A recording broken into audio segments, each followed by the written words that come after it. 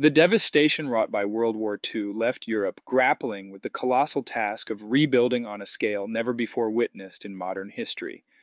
The war had not only claimed millions of lives, but had laid waste to cities, infrastructure, and economies across the continent. Countries that were once economic powerhouses now faced widespread poverty, famine, and the daunting challenge of reconstruction. As the war came to an end in 1945, the Allied powers, particularly the United States, were confronted with the stark reality of a continent in ruins.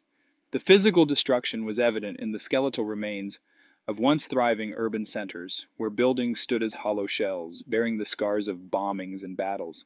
Beyond the visible destruction, there was a profound human toll, with millions displaced, families torn apart, and the trauma of war lingering in the hearts and minds of survivors.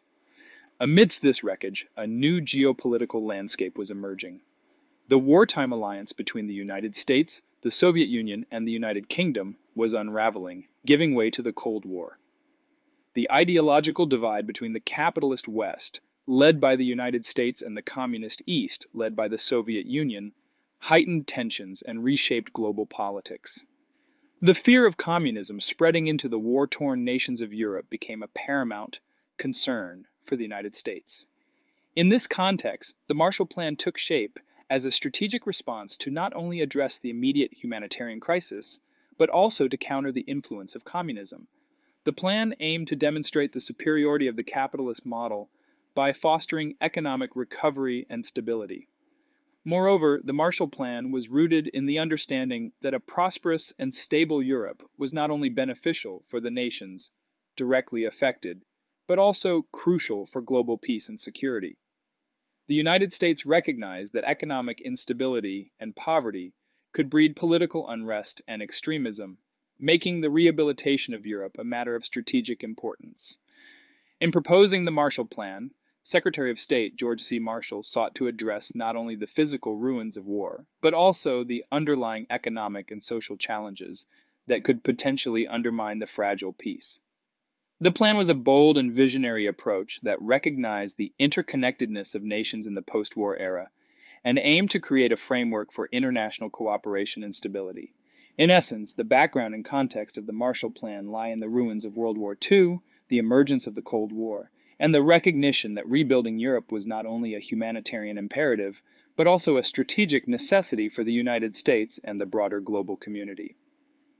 The origins of the Marshall Plan can be traced back to a critical juncture in post-World War II history, when the United States found itself at the crossroads of humanitarian responsibility and geopolitical strategy. The visionary architect behind the plan, U.S. Secretary of State George C. Marshall, delivered a historic speech at Harvard University on June 5, 1947.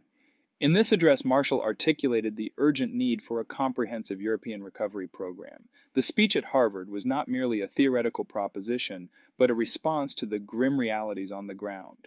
Marshall had witnessed firsthand the devastation in Europe during his visits, and he understood that the continent's recovery was not only a moral imperative, but also a strategic necessity. The looming threat of communism, coupled with the desire to prevent the recurrence of the economic instability that had contributed to World War II, compelled Marshall to put forth a bold and unprecedented plan. The implementation of the Marshall Plan was a meticulous process that involved a synergy of diplomatic, economic, and logistical efforts. Recognizing the complexity of the task, the U.S. Congress passed the Economic Cooperation Act in 1948, establishing the Economic Cooperation Administration, ECA. The ECA served as the administrative body responsible for executing the Marshall Plan, coordinating the distribution of aid, and overseeing its impact. One of the key features of the plan was its inclusivity. The offer of assistance was extended to all European nations, including those under Soviet influence. This gesture aimed not only to address the immediate humanitarian crisis, but also to promote a sense of unity and collaboration in the face of common challenges. However, the Soviet Union and its satellite states, viewing the Marshall Plan as a tool of Western economic and political influence, declined to participate. The Marshall Plan's implementation unfolded as a multifaceted effort. The aid provided by the United States was not a blank check. Rather, it was structured to address specific needs and priorities. Participating nations were required to submit detailed plans outlining how they intended to use the funds for reconstruction.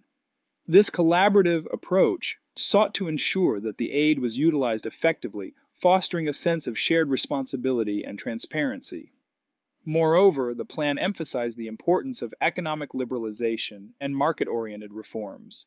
The conditions attached to the aid were designed to encourage recipient countries to dismantle trade barriers, stabilize their currencies, and adopt policies conducive to economic growth.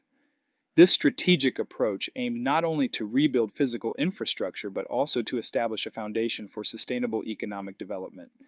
In essence, the origins of the Marshall Plan lie in the compassionate vision of George C. Marshall and the understanding that the reconstruction of Europe was intertwined with global stability.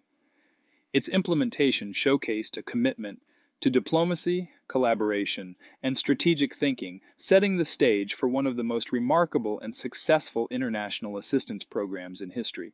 The Marshall Plan, formerly known as the European Recovery Program, ERP, was conceived with a set of comprehensive objectives and goals aimed at addressing both the immediate and long-term challenges faced by war-torn Europe. These goals reflected a nuanced understanding of the interconnectedness between economic recovery, political stability, and the containment of communism. At its core, the Marshall Plan sought to provide immediate relief to the acute economic distress plaguing post-war Europe. The massive infusion of financial aid was intended to jumpstart economies crippled by war, enabling nations to rebuild industries, repair infrastructure, and restore essential services. The goal was not just to alleviate the suffering of the European people, but also to lay the groundwork for sustainable economic recovery. Industrial production and trade, a key objective of the Marshall Plan, was to revive industrial production and stimulate trade among European nations. By doing so, the plan aimed to create a self-sustaining economic ecosystem that would contribute to the prosperity of individual countries and foster collaborative economic ties across borders. The emphasis on industrial recovery was seen as pivotal in restoring a sense of normalcy to the lives of Europeans and rebuilding the economic foundations of the continent. The geopolitical context of the Cold War significantly shaped the goals of the Marshall Plan. One of its primary objectives was to contain the spread of communism in Europe. The United States, recognizing the vulnerability of war-torn nations to ideological influence, saw the economic rehabilitation of Europe as a means to prevent the expansion of Soviet influence. By fostering economic stability and democratic governance, the plan aimed to create a bulwark against the allure of communism. Democratic values and institutions. Beyond economic considerations, the Marshall Plan had a profound political dimension. It sought to reinforce democratic values and institutions in the recipient countries. The belief was that stable democracies would be less susceptible to communist ideologies, and thus the plan encouraged the establishment and strengthening of democratic governance structures.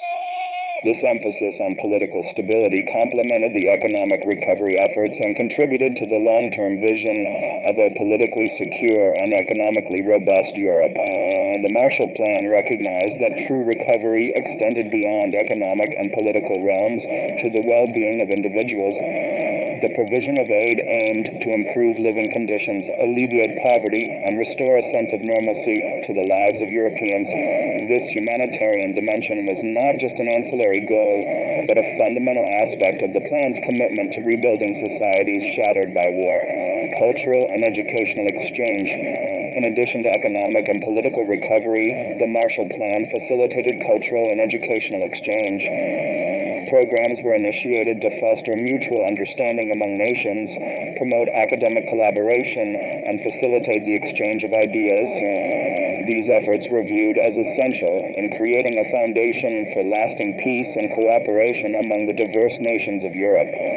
The Marshall Plan's objectives were multifaceted, encompassing economic recovery, political stability, containment of communism, and the overall well-being of the European people. Its goals were interconnected, reflecting a holistic approach to rebuilding a continent devastated by war and shaping the trajectory of post-war European history. The Marshall Plan's financial assistance was unprecedented in scale and ambition, reflecting the magnitude of the post-war challenges faced by European nations. The United States, as the principal architect of the plan, committed substantial resources to facilitate the recovery of a continent devastated by the ravages of war. Between 1948 and 1952, the United States allocated over $12 billion, equivalent to about $120 billion today, in economic assistance to 16 European countries. This financial commitment represented a colossal investment aimed at catalyzing the economic revival of nations that had suffered severe physical and economic devastation. The sheer scale of the aid underscored the significance attached to rebuilding Europe and preventing the spread of communism. Grants, loans, and technical assistance, the financial assistance provided by the Marshall Plan took various forms. Grants constituted a significant portion of the aid, offering immediate relief to war-torn economies. Concurrently, the plan also extended loans to recipient countries, recognizing the need for a mix of economic instruments to support recovery. Additionally, technical assistance programs were initiated to provide expertise, knowledge, and guidance in areas such as agriculture, industry, and trade. The allocation of funds was strategically designed to address the diverse needs of each country. The Marshall Plan recognized the importance of a holistic approach, directing funds to key sectors such as agriculture, industry, and infrastructure. This sectoral distribution aimed to create a balanced and comprehensive recovery that would contribute to the overall economic stability of the recipient nations. Crucially, the plan required participating countries to collaborate in the planning and allocation of funds. Joint planning sessions and consultations were held to ensure that the aid was tailored to the specific needs and priorities of each nation. This collaborative approach not only promoted transparency but also fostered a sense of shared responsibility among European nations. The financial assistance provided by the Marshall Plan yielded tangible results. Participating countries experienced a remarkable economic revival, with industrial production and trade witnessing significant increases. The infusion of capital played a pivotal role in rebuilding infrastructure, revitalizing industries, and enhancing the overall economic resilience of the recipient nations. By promoting trade and economic collaboration, the Marshall Plan contributed to the establishment of a network of interconnected European economies. The plan's architects envisioned a cooperative economic framework that would not only stimulate individual nations, but also foster a sense of unity and collaboration among European countries. This vision laid the groundwork for the later development of the European Economic Community, a precursor to the European Union. While the Marshall Plan was largely successful, it faced challenges in terms of equitable distribution. Some critics argued that certain countries received a disproportionately large share of the aid, leading to disparities in economic recovery. However, proponents contended that the distribution was based on the genuine needs and plans submitted by the participating nations. The Soviet Union and its satellite states vehemently opposed the Marshall Plan, viewing it as a tool of Western economic and political influence. The opposition from the Eastern Bloc countries further underscored the ideological divide of the Cold War and limited the plan's reach to Western European nations. The financial assistance provided by the Marshall Plan was a monumental effort that played a crucial role in the post-war recovery of Europe. The infusion of funds, strategic allocation, and collaborative planning contributed to the plan's success in rebuilding shattered economies and fostering a sense of unity among European nations. The financial assistance offered through the Marshall Plan was not a one-sided affair. It came with a set of conditions and expectations designed to ensure the effective utilization of aid, promote economic stability, and advance the broader goals of the plan. Participating countries were required to submit detailed plans outlining how they intended to use the financial assistance for reconstruction.